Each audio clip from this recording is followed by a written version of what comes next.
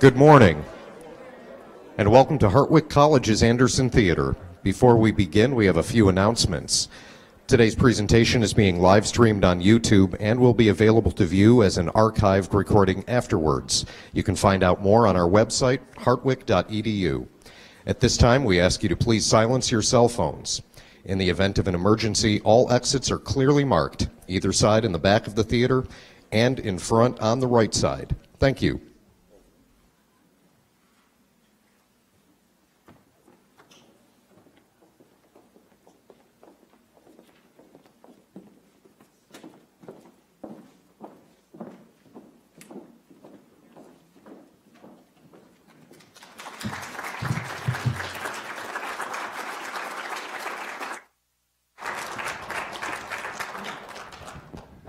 Good morning.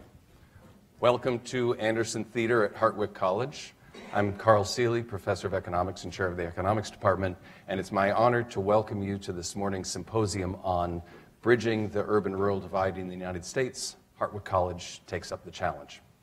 This is day 2 of our festivities. We started yesterday with a stimulating discussion between the political strategist David Axelrod and Hartwick's own Professor Laurel Elder. And we're leading into tomorrow's main event, the inauguration of the 11th president of Hartwick College, Mr. Darren Reesberg. And yeah, sure.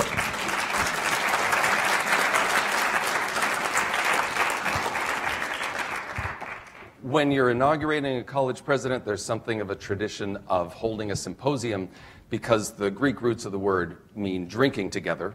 So you'll be pleased to note that our panelists have bottles of water, so we met that standard. More substantively, a symposium is when you get together a group of people with interesting things to say to discuss something worth talking about. We've got the folks with interesting things to say. You'll meet them in a moment. And the subject area, originally proposed by President Reesberg, is definitely worth talking about. If you look around the world, in many countries, you see this similar phenomenon that people emerging from urban environments and people with more rural backgrounds tend to diverge in their lived experiences and in their worldviews. And that divergence shows up in culture and it shows up in political developments. We're going to be focusing on this phenomenon in the United States and in particular here at Hartwick. The way this morning is going to go, in just a moment, the panelists will introduce themselves. I'll then put to them a series of questions. They'll discuss amongst themselves those questions. At around noon, we'll open it up to the floor for questions from the audience for 20 or 25 minutes, concluding remarks, and that will be our event. So, Jim.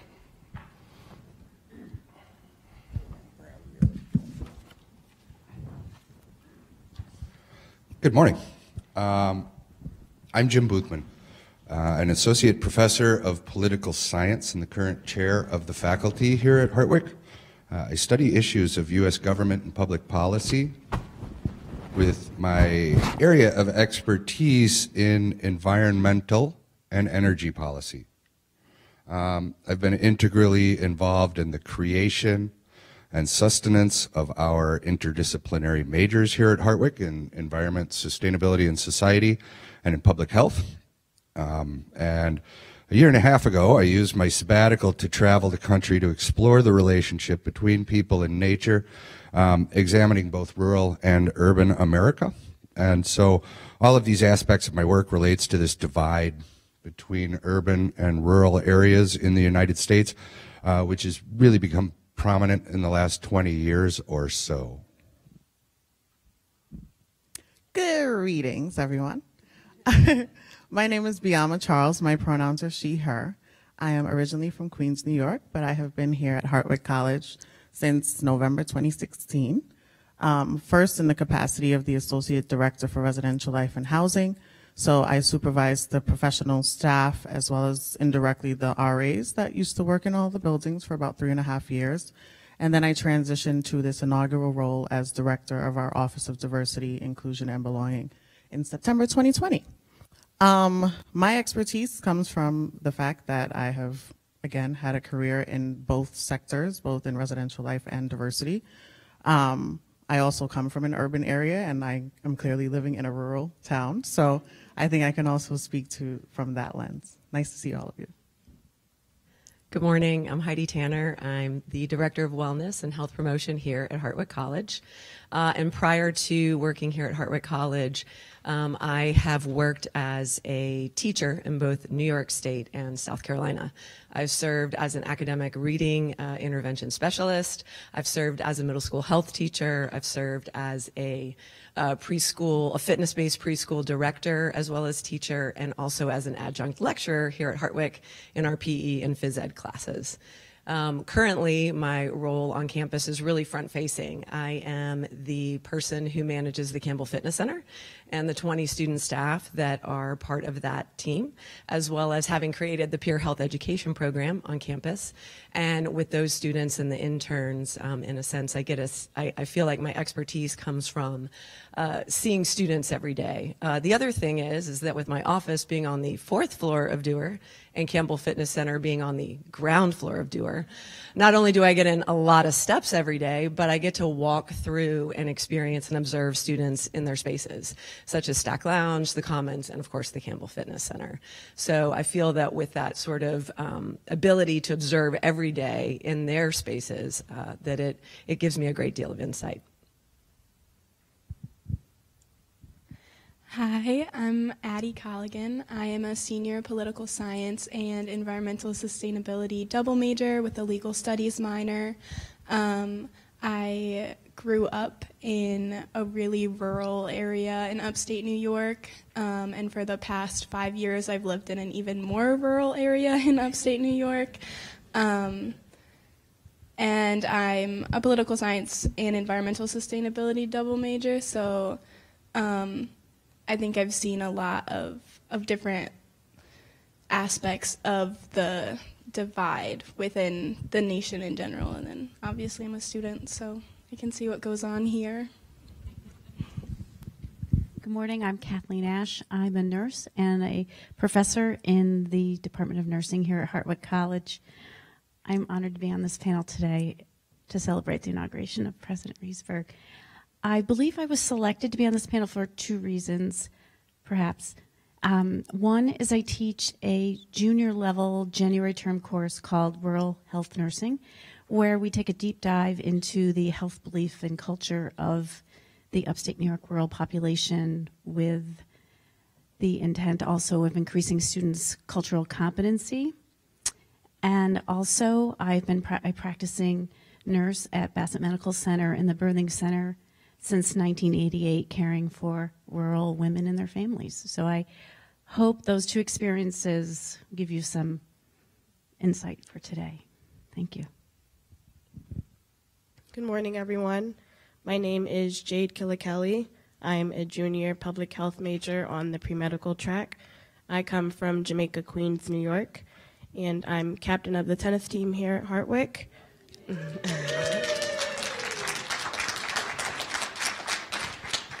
Thank you, Vice President.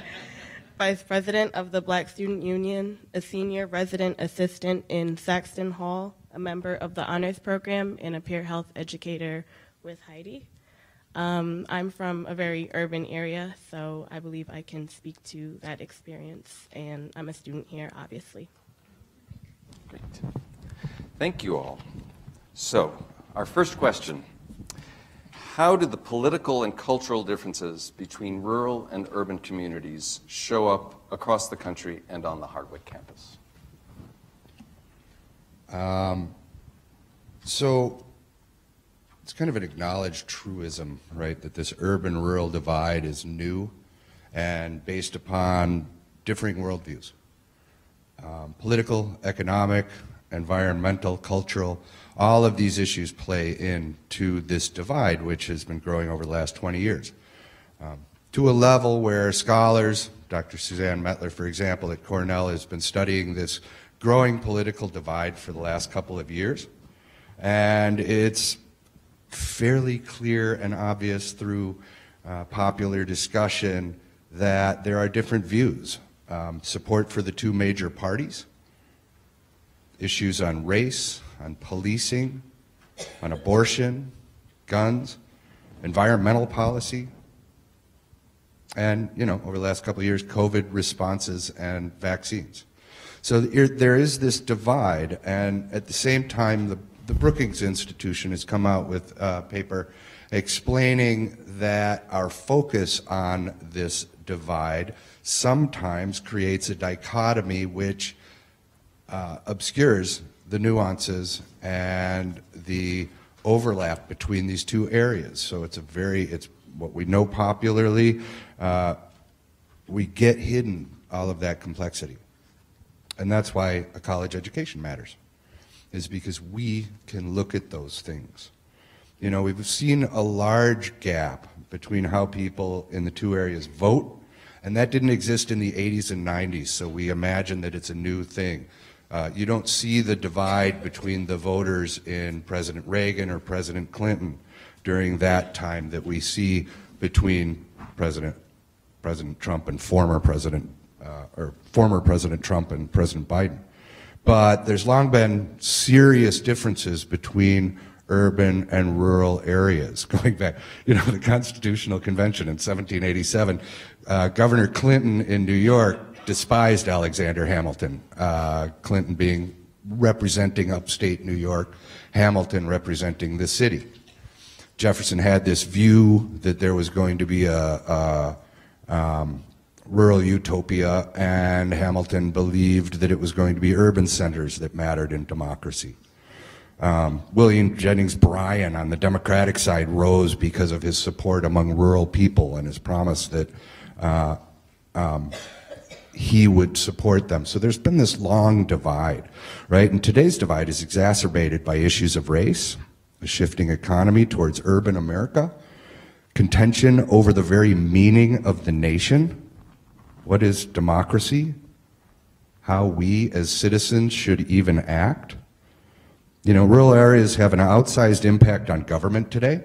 For example, the Senate, 50 senators represent 40% of the country. You have the Electoral College, which favors rural areas. And these divisions are also elevated because of social media, the tendency to simplify complex issues, and basically a harsh and demeaning rhetoric which dominates much of our popular culture. And it's not new. In Federalist number 1, Alexander Hamilton, Federalist are the essays that defended the Constitution, the doctrine of the Constitution. Hamilton wrote, "To judge from the conduct of the opposite parties, we shall be led to conclude that they will mutually hope to evince the justness of their opinions and to increase the number of their converts by the loudness of their declamations and by the bitterness of their invectives." Today we are consumed with loud declamations and bitter invectives. And usually through simple statements from all sides. And democracy is much harder than just voting. It's much more complex. It requires engaging in the world through dialogue and action, respect, listening, learning, and being open to learning from people we disagree with. And at Hartwick, we have a rural campus with students who come up to this different world from the city, and we are, as well as from rural areas. And we're a unique place. We combine a world-class education with listening, with engagement across viewpoints, with respect, with confronting major issues such as the urban-rural divide. And frankly, at Hartwick, one of the most unique things is that this intellectual environment is infused with a kindness that does not often exist in the modern world. And this is why I think we are perfectly suited to take on the many challenges of this modern world, such as that of the urban-rural divide, now under the leadership of our new president, President Riesberg. And students do this through their intellectual journey, of which we professors are just their guides. And they do it, as I told Awino I would mention, by joining things like the Student Government Association.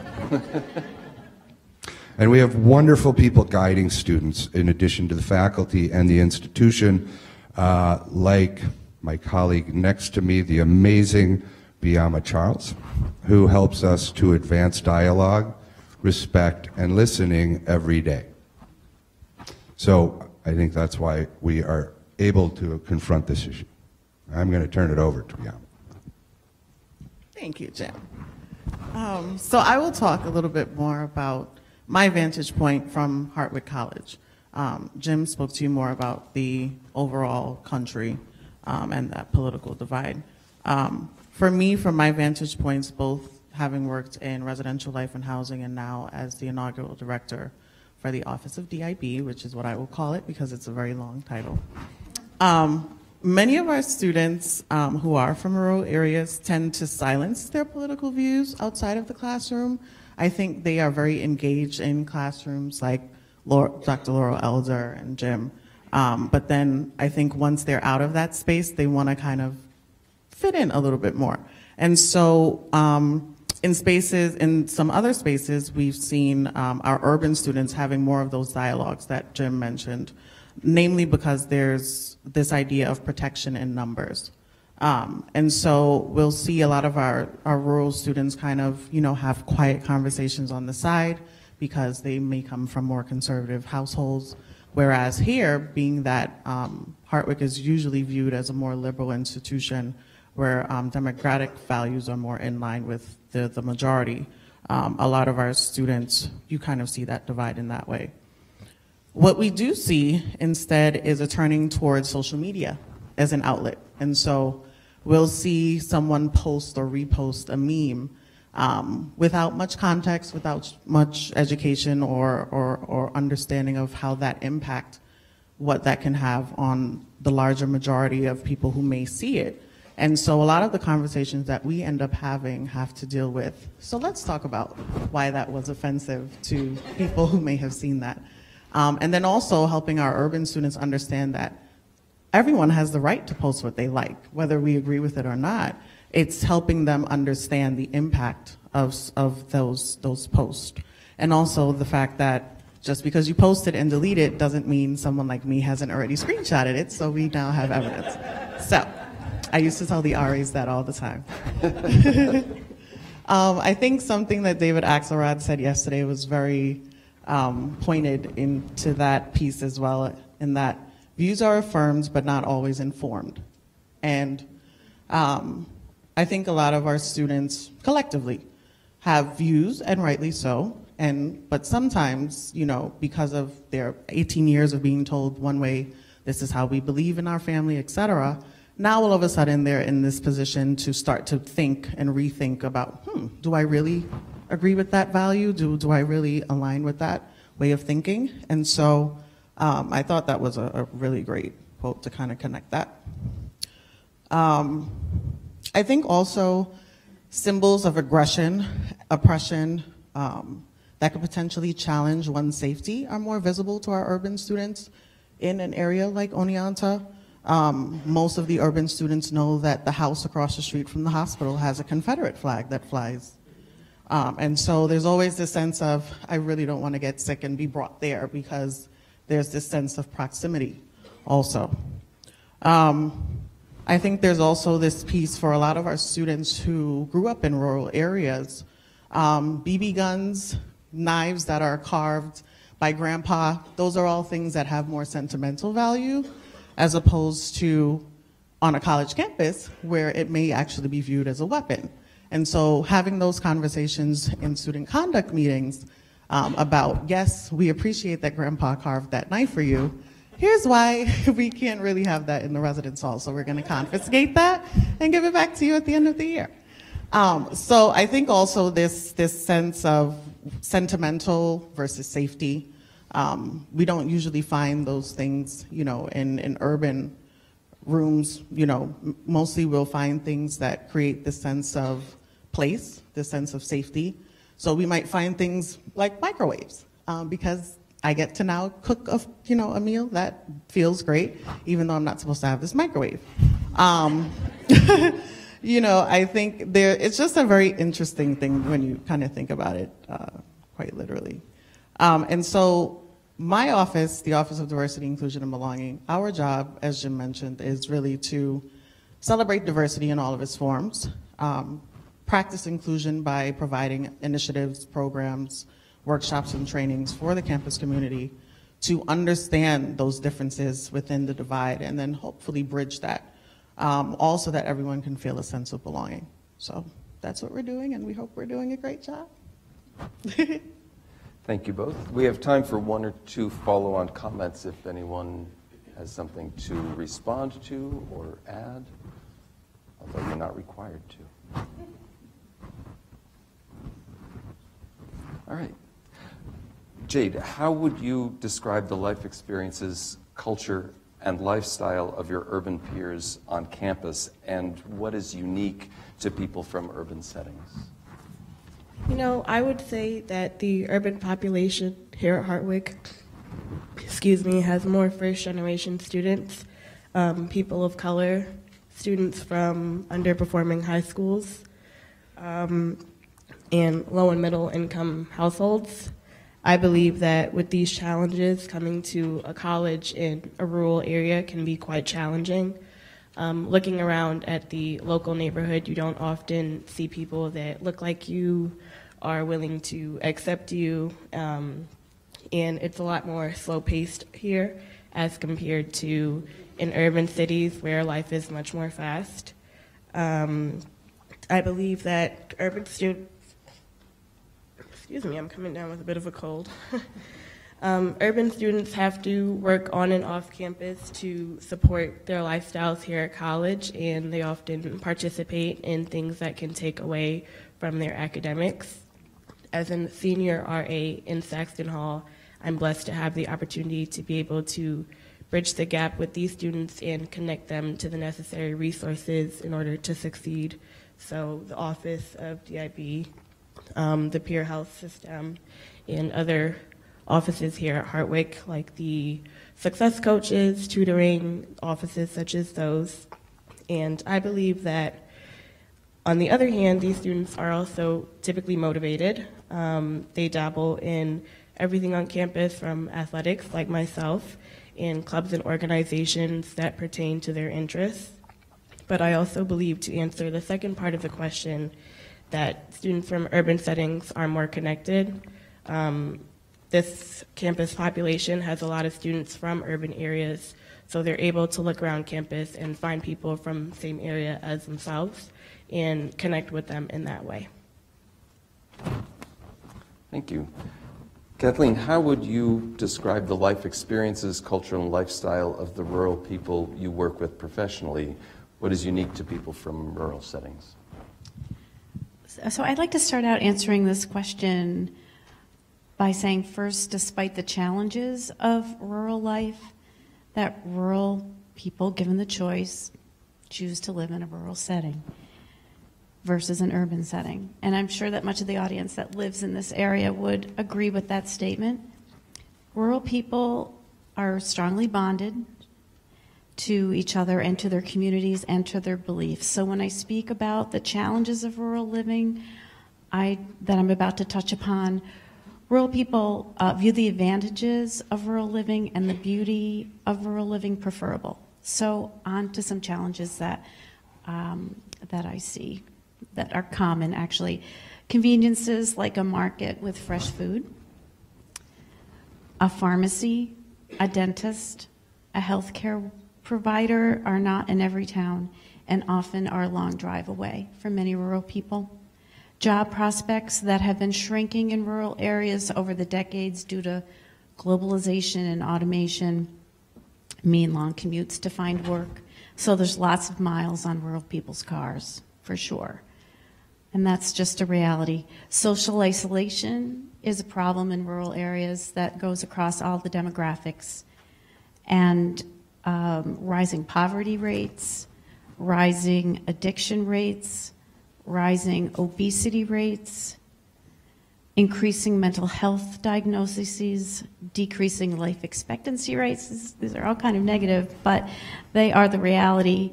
And these are things that I see in my professional life, and also they're topics that we talk about in the rural health nursing class that I referred to in my opening statement.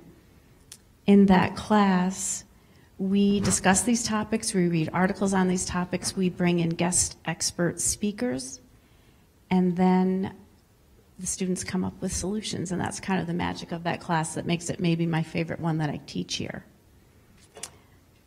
So to address what makes the rural setting unique, or I'm going to use a real-life scenario from a healthcare perspective, which probably won't surprise you that that's what I've chose, but to respond to that, what makes the rural life unique, setting unique for people is, I'm going to use something from my professional life at the birthing center.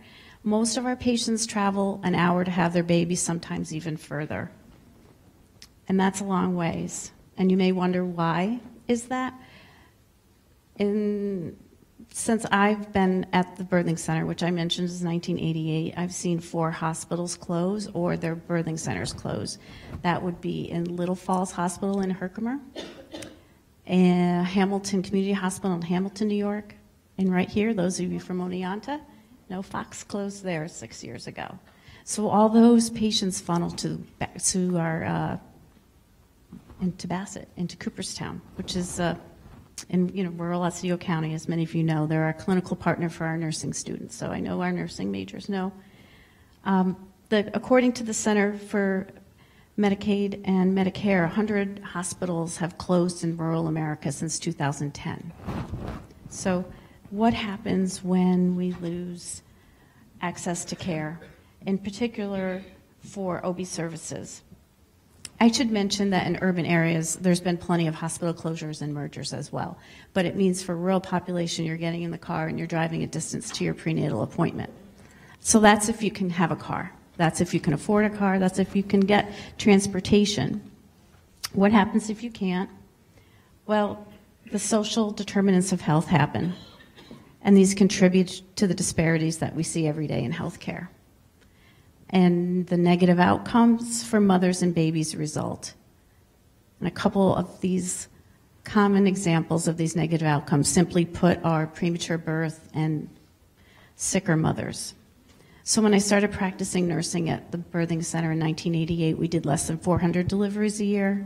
We're over 1,000 now, in pretty much the same space, which is a whole nother symposium, I think. It was uncommon, in general, mothers were pretty healthy, so our mothers aren't as healthy as they used to be due to some of those rising disparages of health that I mentioned. And we would maybe transfer a baby about once a month to Albany Medical Center. Now, as I said, we do over 1,000 births a year, and I checked our statistics yesterday, and we're up to 60 transfers out to date to a higher level of care for our newborns. So what makes that unique to a rural area? What it means is you have your baby, and unexpectedly they need to be transferred to a higher level of care. This could be Albany, Binghamton, or Syracuse. So now that mother and baby are separated by at least an hour and a half distance. And I want to pose that as my example of something that makes rural life unique. Thank you. Does anyone have a follow-on comment, response? Go ahead. Hello. Yes. I would like to talk about definitely that idea of what's available versus what's accessible.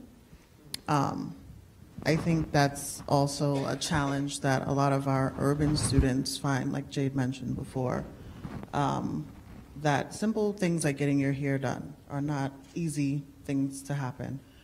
If you go to Walmart, you're kind of limited to a very small section of products that we can even use. In terms of diversity of cuisines, like yes, we have different sorts of cuisines on Main Street, but when you're coming from an area where every single block is like 5 different sorts of, diverse cuisines, it creates sometimes this impression of, do I belong here? Is this really the experience that I want to have? And I will say that Hartwick, because of that family feel, that small feel, a lot of our urban students do say, yes, it actually is a place that I feel like I belong. And it's because of the interactions that they're having with each other that, yes, things may not necessarily be accessible, but we do have officers on campus who will take us on trips or will bring a lot of those items here to help us have a better experience. So, Thank you.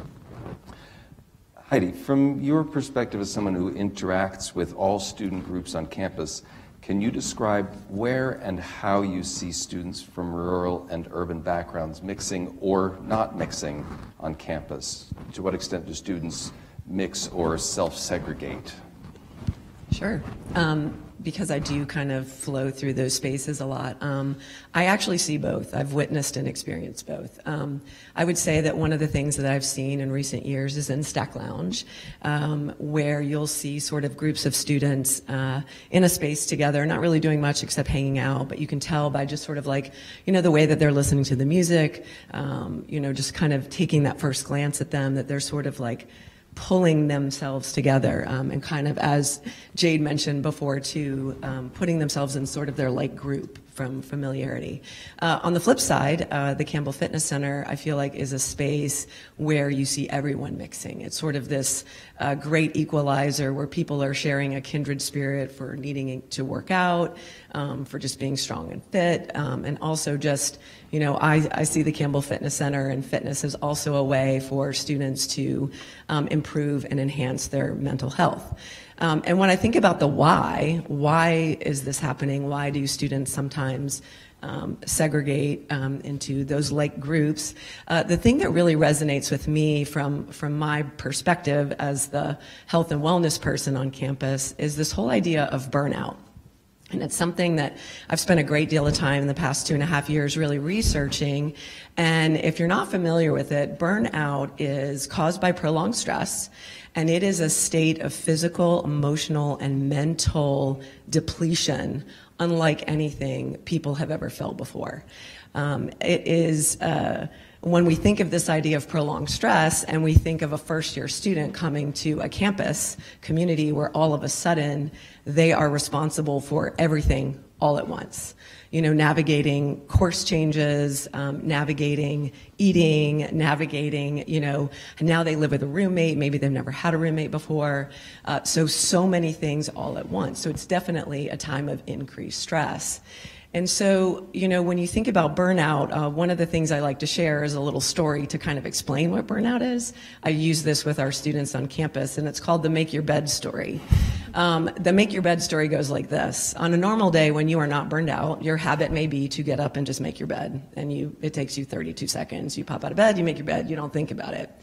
When you're in a state of burnout, you wake up, you look at your bed, you talk to yourself in your head like, I should make my bed, but I just don't know if I have the energy to make my bed today, and I don't really feel motivated to make my bed today, and I'm really tired. I don't even know if I want to get out of bed today.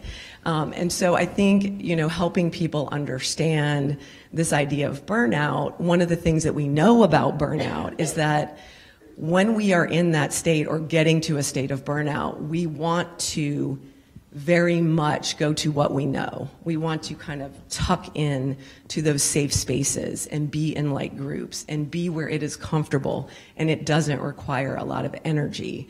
And so when I look at students when they want to group up and just hang out and listen to their music, I'm thinking of it from that perspective. And then, we had to add COVID to our mix for college students. So that increased the rate of burnout for everyone, students, faculty, staff included.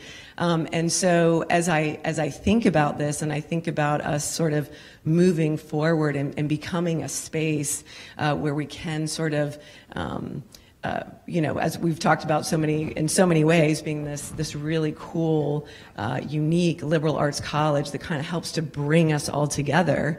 I really like to think about putting mental health at the forefront as a way to bridge that divide, of just remembering it's one of those great equalizers that regardless of where you're from, where you're coming from, where you've been, if you're dealing with something of that nature, we're all the same, and we all need to sort of learn some strategies, resilience-based, to help overcome that and move through that. And so that's sort of what I see and what I think about. Thank you. Addie, from your perspective as a student, can you describe where and how you see students from rural and urban backgrounds mixing or not mixing on campus? Do they mix or self-segregate? I think like everybody else has kind of said, we do tend to self-segregate. I never really actually noticed this until I started thinking about it for the symposium. But I definitely do, like myself, know that I have a lot more friends that are from rural areas than I do from urban areas, though like I do mix a little bit. I think where you see it most, I feel like I see it most in like my political science classes, because a lot of the people speaking are people who have more liberal ideas, and typically they are the urban kids, though there are some of us rural students who also share those ideals and morals. And the rural students with more conservative views, I feel like, are the ones who don't speak as much, especially I'm in one class with Professor Chick, and I am the only woman in the class. Everyone else is a man. And so anytime we're talking about like abortion or things like that, even more like, I guess, just liberal topics, I feel like there are certain students who don't speak as much. And whenever the topic of abortion comes up, I am the only one to say anything. And no one else, has anything to say about it. In international relations, post-2020 election with Professor Amy Forster Rothbart, a lot of us had very democratic views, and there were only like one or two other students who like were conservative. So it is a very liberal college, definitely, like Biama was saying. And so I think that those are the places where I see it the most being different. Although also, like Heidi was saying, in STAC, there are people who you see congregate and like playing their own music. I feel like more urban kids hang out there. Maybe we just have more urban kids, but that's more of the music that you will hear. You don't really hear any country music playing unless it's coming from the safety of your own room, so that you don't get made fun of. Because I guarantee probably 80% of this campus would make fun of you if they knew you listened to country music. My own roommates make fun of me, so. But yeah, I think I see it most in classes. Thank you. Any thoughts, responses, follow-ons from? I wonder how the international students we have on campus fit in. I don't know, Heidi, if you or whoever would want to respond to that. I can just speak from a Campbell Fitness Center perspective, and everybody's there. So from that perspective, when you walk in, it's not just, it's so really from that perspective, there's a nice mixture of people who want to have that common goal of enjoying the fitness center or just enjoying working out. So. I think the international students really enjoy our National Recognition Days specifically because it helps them, again, begin to and continue learning about American culture.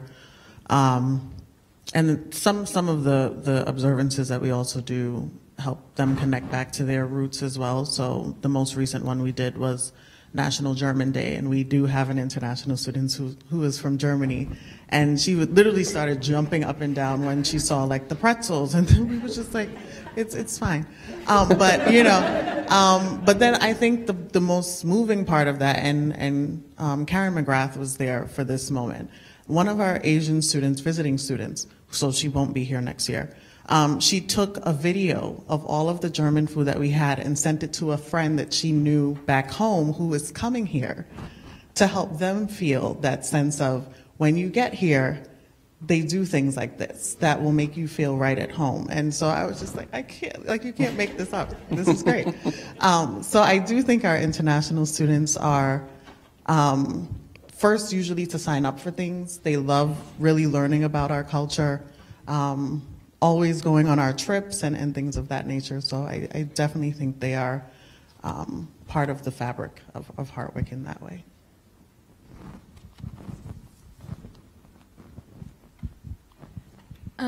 I guess from like a student's perspective for international students, I think that Biama's definitely right that like when we do international things, like recognition days, or just anything that has to do with like international things in general, like Model UN. We have a lot of international students in Model UN, which I guess I wouldn't have expected, but it does make a lot of sense. The student from Germany is also in Model UN and loves it. And I think they find safety and comfort within each other, knowing that they're all kind of coming from different places that like are extremely different from America. I have heard some of them talking just like in Model UN or in the political science department or being around, that there are some really big differences that I guess I never would have thought of, and I'm sure other American students wouldn't ever have thought of. But I think other students are also, like national students, are good at reaching out and trying to like bring them into different things, especially if they're a part of a club and like trying to recruit new members. But even if they're not, just like being super friendly and just very welcoming, which I think is something that Hartwick students are pretty good at doing. I think also from the urban perspective, and similarly mentioning what Biama talked about when diversity puts on events that reach out to those students, Carnival last year was a big one. I believe the urban student population is very heavy in Caribbean and African students, and being able to see their culture represented in such a way and being able to educate those who may not know as much about it is huge for them. All right, thank you. Do the differences that have been described in the discussion so far present any challenges to our living harmoniously on campus? How so, and in what ways?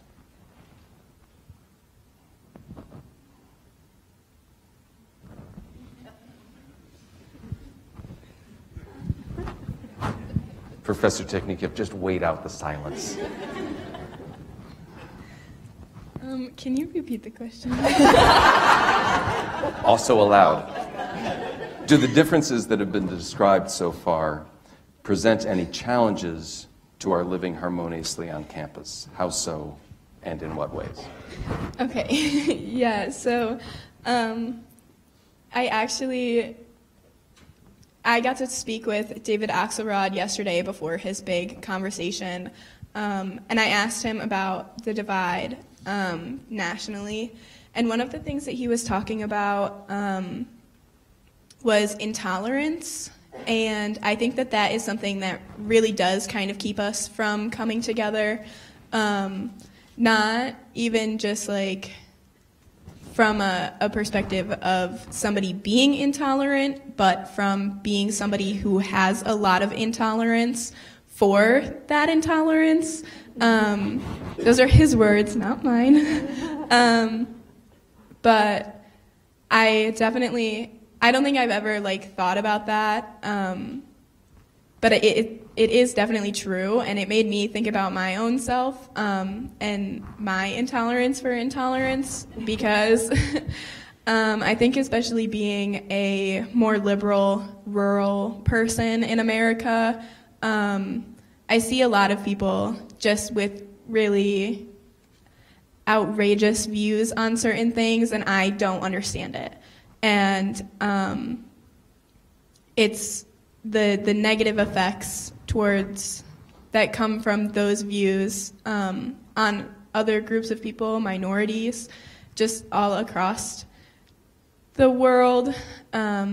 especially here when people have those views, it's hard as a student to not say, okay, I'm not going to be your friend because I don't like that. Like, and I think that a lot of people see that. Like, if somebody's viewpoints do not line up with yours, you are not going to be their friend. And I think sometimes that's okay. I think it makes sense. But I think it happens sometimes it's just too much because you're taking opportunities and friendships away from yourself, or you're just being overly critical of something little. But I think that really stood out to me. I think intolerance for intolerance is something that I think everybody has an issue with.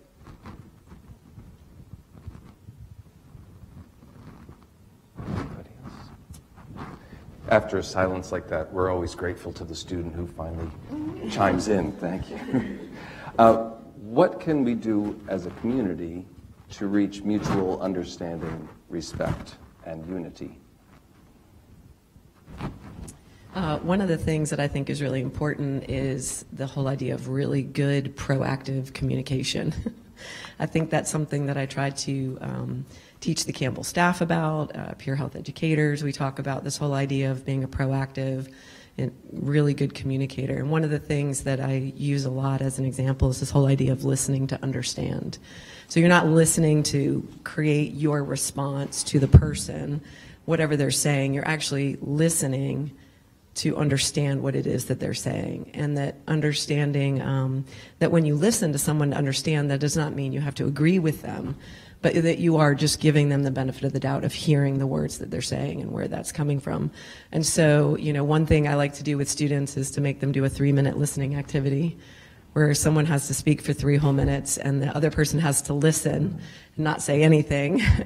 And I think that's sort of a really interesting, it gives me a very interesting perspective of what they're thinking about in the class.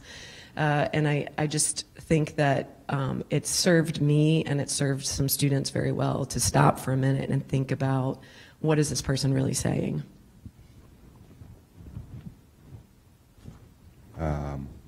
I would just add that I would take out unity from that. Mutual understanding and respect. And the problem, what I mean by that, is that 70 million people voted for Donald Trump. 77 million people in this country voted for Joe Biden. It's a divided country. We're not going to agree on things. So we can have mutual understanding, respect. We can have unity on campus as being respectful individuals. But again, going back to that Hamilton quote, it's always been this way. That's the whole point of democracy. It's hard. It's not easy. We want some data point. We want some graph that's going to tell us how to fix things. And that's not what democracy is. Just voting, this is democracy right here. And that's the beauty of being at Hartwick. So it's hard, and we're going to disagree, and we should disagree. You should stand up and be proud of what you believe in and open to learning things because other people know things as well. I think also, for starters, we need to continue to have the conversations like the one that we're having today, but also continue to create the spaces for learning and to talk about things such as inclusion and awareness. I think it's also important to continue to provide mentorship for students, and they need to be able to see themselves in professionals around them. I'll just add to that, kind of tagging on Jade. The symposium increases everyone's knowledge about rural living, urban living, and so getting to know people and having an understanding and a spirit of non-judgment is, I think, the way to go. Learn more about each other.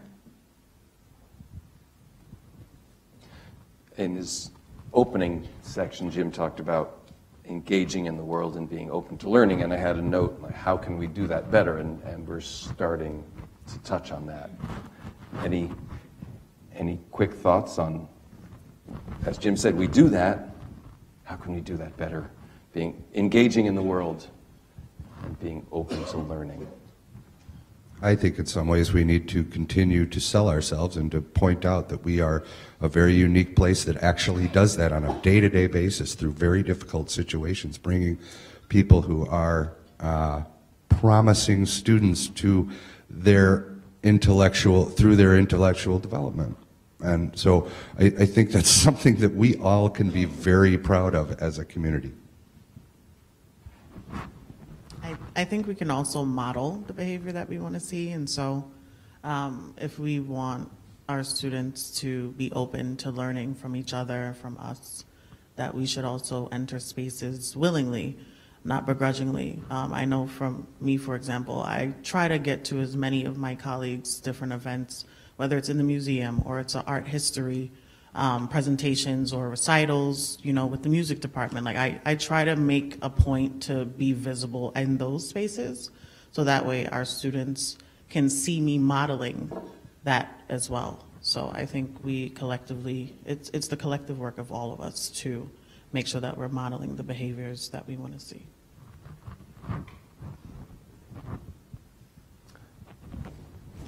So perhaps we're done with this part?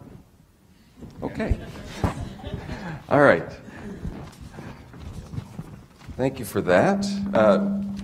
We would like to open up the discussion to questions from the audience.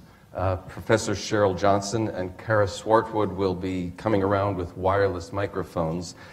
When you're called on to ask a question, please wait until a mic reaches you before speaking. We're streaming the event, as you were told at the beginning, and only what's said into the mic will be picked up for inclusion in that.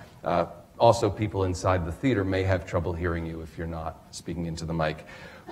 Just a note, we're feeling our way around a subject where there may be some sensitivity and potential for hurt feelings. While we do want to learn more about the broader issue and our relationship to it, please remember that this isn't set up as an adversarial event. So with that, yeah, the woman, the person in the orange at the back, I don't have my glasses, I can't tell who that is. Oh, it's Mark Wolf. Thanks. Thanks, Carl. So David Axelrod said something yesterday that struck me. It was about respecting like essential workers, respecting people who aren't here, who aren't getting a college education for whatever reason. And I'm just wondering, how do we as a community work with people who are not part of this community for that reason? Because this, you know, historically, colleges and universities are there to prepare an elite. So how do we work with these people in our broader community who are not part of this community? Because I think that's part of the equation with the urban-rural divide. I would say starting with humility. There's still only 35% of this population, and that's the high mark of people that have a college degree. So you have 65% of the population out there making things happen on a day-to-day basis that don't have a college degree. And so it's one of the things in classes I talk about. You know, we often, at the college level, we ask students to make an argument and defend that argument. I do not ask students to do that in my classes. I ask them to make an analysis, because making an argument says there is a right and a wrong, as opposed to the nuance that we have in society.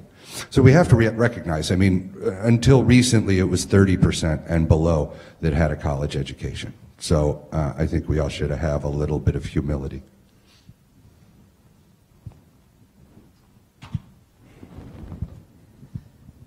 I don't really know, like, I don't think I have any ideas on really how to fix it, but I do think that it starts at a young age. I think it starts right when you're out of high school. When some people are doing VOTEC programs or going to a 2-year trade school, and others are going to a 4-year college at a liberal arts school. Coming from a very rural area, I know a lot of people who didn't go to college at all. I know a lot of people who went to a 2-year trade school or got their associates for something and are working construction or working for National Grid or something like that. And there's a difference, I think, the like feeling of hierarchy that some people feel for going to a four-year college, especially people who go to like a big school or like an Ivy League university. I think I know a few people from my high school who went to Ivies. I know a few people who go to SUNY Oneonta. And there's even a difference between people who go to a private college and a public college. I think if you go to a private school, from the outer perspective of other people or from SUNY people, like friends at SUNY that I know, Hartwick to them is like this private institution filled with a ton of rich kids who are just here because their parents made them and their parents have the money, and we all pay $60,000 for our tuition out of pocket every year. And I think that's not true. So, I mean, I know that's not true. So I think just like doing more outreach, I mean, for Hartwick itself, I think doing more stuff with SUNY Oneonta and working together more, having students interact more instead of just seeing each other at the bars or seeing each other on Main Street. Like academic stuff, I think would be a good way to kind of bridge that gap a little bit. But I do agree with what David Axelrod said about how there is a hierarchy, and we do look down on, the essential workers in America. I think that was brought out definitely during COVID, like he said, but just in general, living in a rural area, you really do see it. So. I just want to also add just a quick shout out to our Greek students who I think do an amazing job on a day-to-day, especially those who live off campus, with the town-gown relationships in cleaning up, just the neighborhood regularly, recognizing noise levels and stuff like that. More times than not, we have community members thank us for the great work that our Greek students are doing in comparison to SUNY sometimes. And so I think we also should acknowledge that, we, in many cases, are doing some of those smaller things to kind of show that we're being community partners as well. I was going to say, I think the dialogue you're having and the work that you're doing is so important. Probably many of you read an article that I read, I think it's been out in the last month, that the vast majority of college students today will not room with a person of a different political party. And so I think that's just like an interesting thing. I don't know if you've seen it here yet or just want to respond to that kind of problem in the US in general.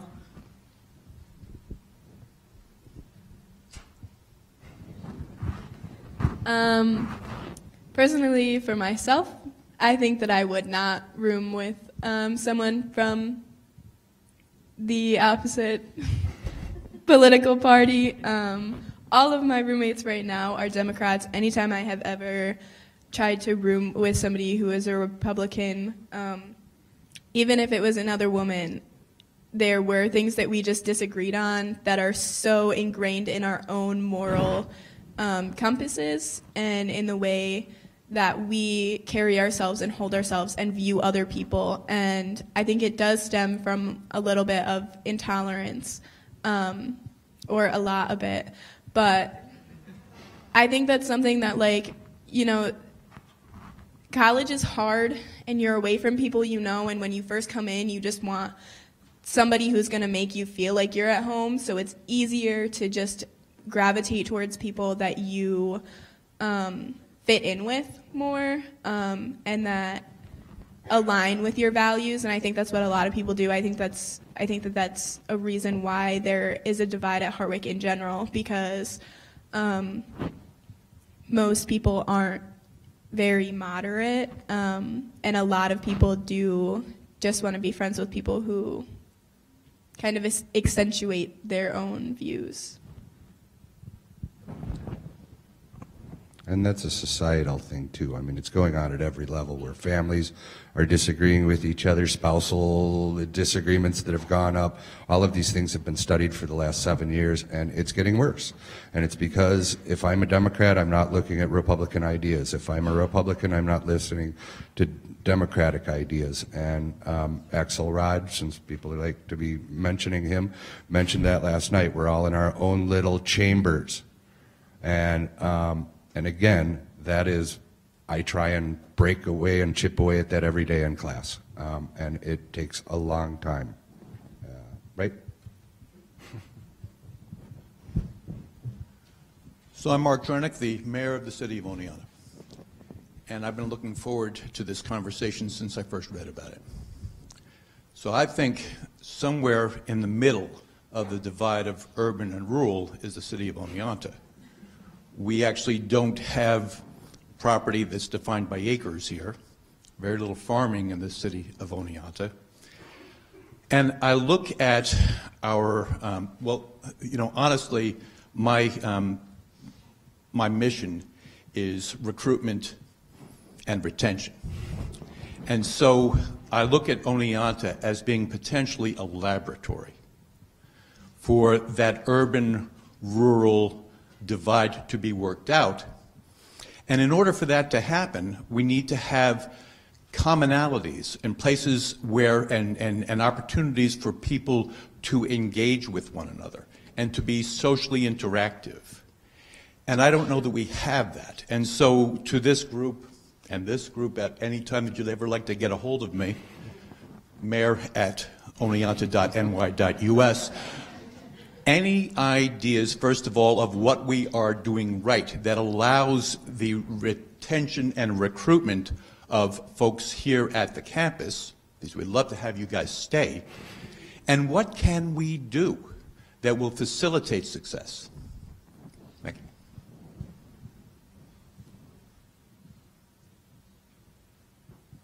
Anybody? I guess I'll just go back to the fact that you were elected mayor.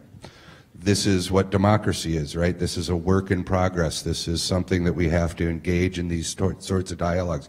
We have to continue this. It's not easy. It's and it's not Biden versus Trump, you know, 2.0 or whatever happens in 2024. It's these local levels. It's what we're doing at Hartwick. We have the opportunity to do a lot of things you just said, and that's what democracy is engaging with each other, trying to get over, because like Addie said, it's hard to deal with people. If you agree that women should have the right to make their own medical choices, it's hard to talk to somebody who thinks that abortion is murder, right? It's a really hard line to cross. And again, we don't listen to each other, you know? And we think that some sort of graph is going to tell us where to go, and it's not.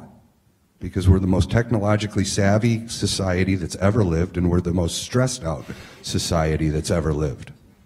And we've got to deal with that, and I personally believe that is through democracy, and that's more than voting. That is what we're doing today.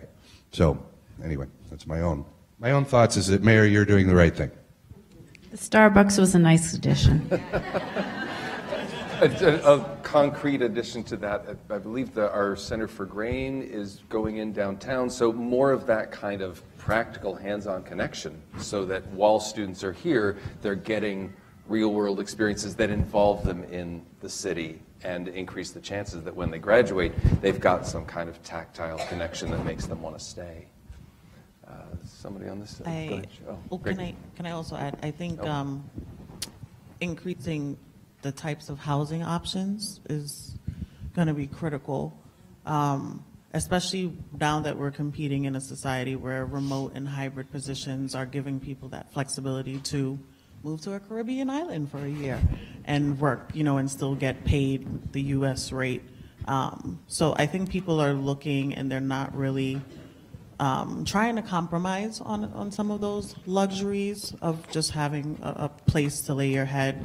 I will give a quick shout out to Residential Life, Dr. Colleen Budd, for allowing me to stay in the apartment that I was granted in my associate director role, because truly, if I didn't have that, I really don't know where I would live in town as a single person. Again, a single black female in this town, it's not always the most comfortable in terms of safety. And so I'm forever grateful that I have that opportunity, but that's not the reality for a lot of people. So I think definitely looking at affordable housing options for people like myself. I'd like to agree kind of with what Biama said about housing. Also just the uncomfortableness of being a minority in Oneonta.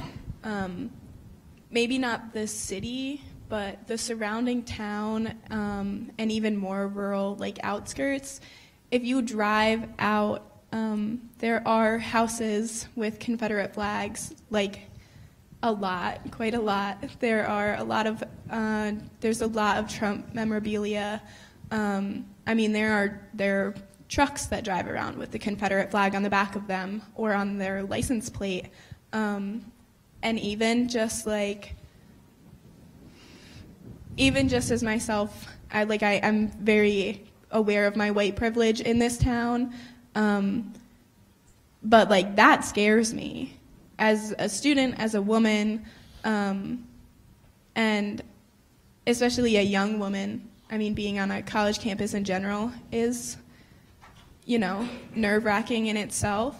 But I think that's something good that we've been doing in like the city in general, is how much the colleges interact with the city. I love Hawkstown Fever. I love being able to see community members like come out and support us, and I love being able to see kids go through and like play the games that we've brought in, like knowing that SGA is sponsoring some of that stuff, I think is amazing. And to be a student and be able to like see community members is really good, because I mean, even though I'm a senior and I have a car and I can go off campus whenever I want to, I really don't that much. I think a lot of us don't, because there's not much to do in Oneonta.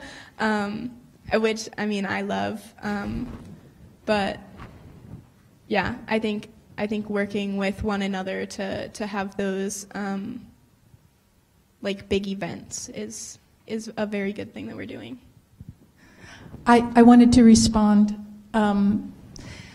to the question. One thing that I found both my students and I really grew from was working side by side with members of the community in all the various community organizations. I incorporated into my courses through community-based service learning. And we learned the most, so much, by working with Head Start at the shelter for families that are experiencing family violence, the VIP program. The Boys and Girls Club in town, the feeding programs, the Migrant Tutorial Program, and Job Corps. And we learned respect and mutual understanding, because we worked side by side with people responding to our community's needs. And I had my students walk the neighborhoods in Oneonta so that they would see where these places were and what neighborhoods looked like. And it was a very important thing for us all. Community-based service learning. The bandana, second. Hi, I'm Tori. I'm a junior here at Hartwick in the political science department. And I wanted to respond to the question that's kind of been going around, and then I do have a question for you guys. I come from the Midwest. I'm from Michigan, a very, very rural farm community. And going back to rooming with people of different political parties, I've done it my whole life. I don't think I know a single Democrat in Southwest Michigan. They don't exist. It's just not a thing.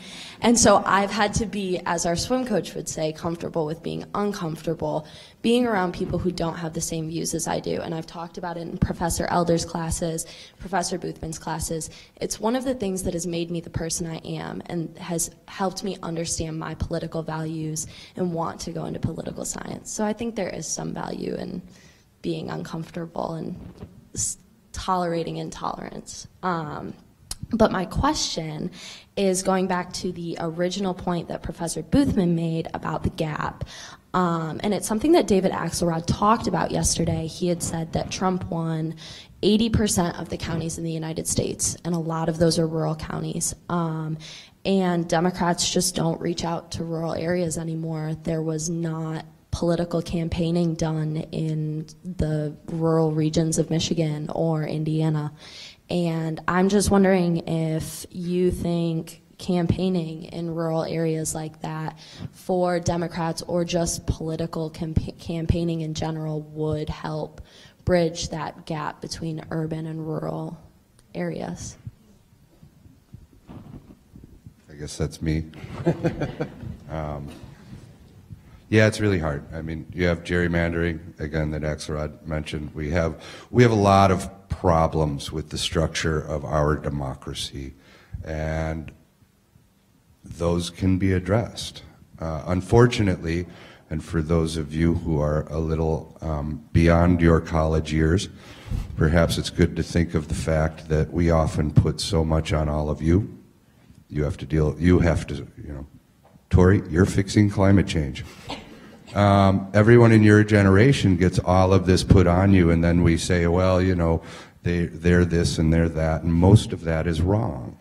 And it comes through memes on social media. So, but the reality is, as I said, 50 senators, which control how the Supreme Court went, they represent 44% of this country. We have issues with the Electoral College. One of the frustrations and that we deal with in class when we talk about things is that in order to change those things, you have to become educated. And unfortunately, in today's world, we think everything's going to come through our phone, and education takes time. It's hard. It's not easy, just like democracy. So it's going to take a lot of work. And as far as campaigning, it's easy to see, right? And one of the reasons Hillary Clinton lost Wisconsin, Michigan was because she did not go there. She took those places for granted.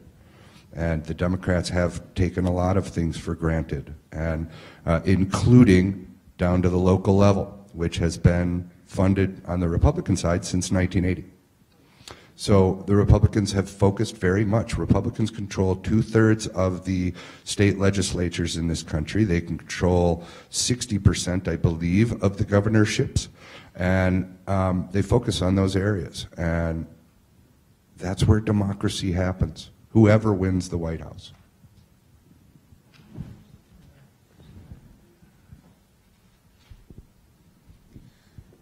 I have a question regarding those of you that, different perspectives up there, but in general, do you professional staff and staff members and students notice any stereotypes of perceived intelligence between rural and urban students, and does that affect the way that people interact and have certain perceived notions of especially when you're going to teach students that are from different backgrounds, do you find it hard to overcome your own biases and associations, because members of rural and urban communities tend to have poverty, and poverty also gets associated with someone's perceived intelligence. So I just wondered if anyone could speak to that. I'll take a stab at it. I take students to the hospital and teach them how to take care of patients, so the rural patients. So our whole student body of nursing students, anyway, that's pretty diverse, do need to figure out a way to communicate with impoverished, low intelligence patients sometimes and teach them how to bring their baby home or help them breastfeed. So I think the way I do that is show them how, bring them in the room. I'll show you first, teach them how to do it. And then they find their way in their own way, which is really rewarding as a faculty member here to see them then being able to successfully interact with patients. And so I think it's through mentoring and showing them. I say when I first meet all students, we're not judging our patients, because you will see things that will make you question a lot of things. So I hope that answers your question a little bit. I would also just like to add in being part of the peer health education group, I think is a really unique perspective, because it's so many different students coming together, but with the ultimate goal of trying to reach out to the entire campus community.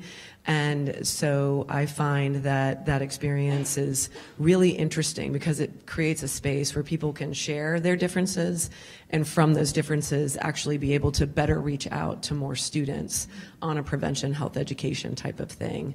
So it actually works in our favor, so to speak. We have time for one more. Someone in front here.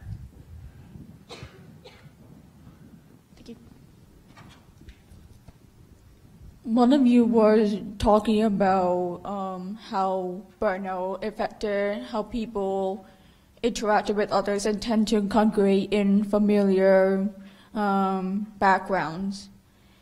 Does that explain why the urban and rural people tend to trend towards traditional sides, such as primarily rural people tend to go for the Republicans, and vice versa? Is it to keep their mental health or keep their familiarity around them because they have to deal with sudden changes of dependency and their lifestyles? I do. I mean, I believe and have witnessed with COVID being here, when we went through all of that with campus, and of course the aftermath of that yes, burnout was a very real thing, and that burnout does make people want to gravitate to what they know, because it's easier to process and manage and deal with. And if I think about COVID too, for many of our students, COVID was traumatic. It was one of the very first traumatic events that they had to work with, deal with, work through, and trauma doesn't just go away. Trauma healing takes time, and I think that it helps me to look at our students from that perspective, of that, sometimes if they are segregating or doing things in a way that maybe I don't quite understand, I'm looking at it from that lens of they're working through their experience to come out whole. So as to whether or not it kind of, what was the first part of your question? I want to make sure I get it right, but like keeping them, rural versus urban per se. I'm not sure, if that's exactly it, but I do think it plays a part. Yes, that was the answer. Thank you. You're welcome. So we have time for one more.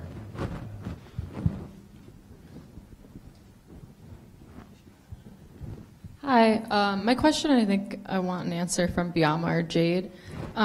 So you brought up social media earlier, Biama, and my question is, how do you see that social media is utilized differently among rural and urban students? I think here at Hartwick, some of the examples that come to mind immediately, some of our rural students will repost something like a meme without much, not even a caption. Sometimes it's just, oh, it looks great. It's trending. Let me just post it just because it looks great. Whereas our urban students who then see that meme now have made a generalization about the person who's posted it, not really having the context of what they meant when they posted it, because most times, again, there's no caption. If it's on Snapchat, there's also that 24-hour window where it's also going to disappear. And so the person who usually posted things, oh, no one's going to see it, no big deal. And then it's that one student who's already fired up because of something that happened in the world somewhere else. They're already triggered. They're already experiencing that burnout. There's the institutional and kind of historical trauma that, you know, especially people from marginalized groups already kind of walk the earth with. So now you have all of those things playing a role for a meme, you know, that wasn't necessarily intended for them, wasn't intended to make a sweeping statement about them and maybe the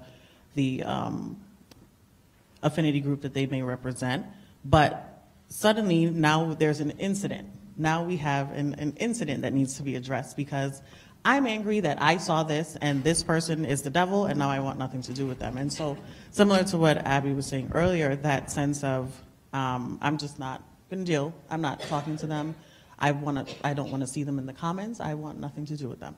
And so we have to kind of, again, enter stage left in helping both sides understand just because you saw this thing, yes, you have the right to feel the way that you're feeling and the things that it's bringing up for you, but let's also look at the other side to that. And then also for the person who posted it, here's why this was triggering in a way that you may not have seen that becoming a trigger for someone.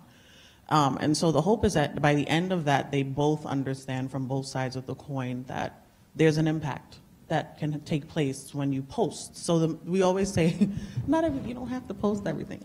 Like honestly, like, you know, we prefer that if you have a question about something that you see that is trending or whatever the case is, bring it to us. Let's make a program out of it, and then we can all talk about it. Versus you kind of just doing these things and then, oh gosh, now I'm canceled, because now we also know about the cancel culture, which is a whole nother symposium. But yeah, it's just, it's that education piece on both sides and hoping that they can see and kind of have a restorative justice moment from that and not completely pegging one person off or a whole group of people based on something that's posted, whether out of ignorance or simply because they just felt like it. And I think also, to answer your question, social media can be used as an unintentional weapon. Biama addressed people's intent versus their impact. And I think that's really big in when someone posts something that they may identify with or believe. They don't intend to hurt another person, but they don't really understand how that person may see it and how it'll impact them. So I think just education on the whole and having these conversations is super important. Thank you for attending today's symposium. By my count, we've launched 2 more, so now we're in the hole a little bit. I hope you've enjoyed this small down payment on the larger issue. Thanks also to Professor of Education Betsy Bloom and Assistant Professor of Sociology Cheryl Johnson. The 3 of us were the committee that helped put this together.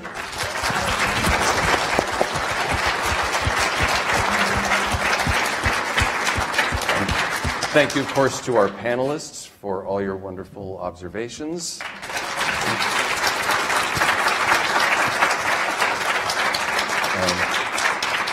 Chris Spivak and the team with the usual high level of tech support.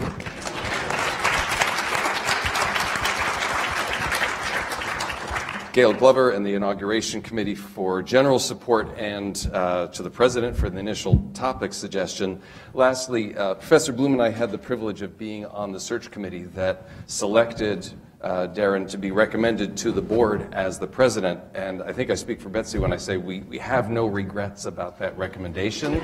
So I'd like to thank the board for accepting our recommendation. Have a wonderful afternoon.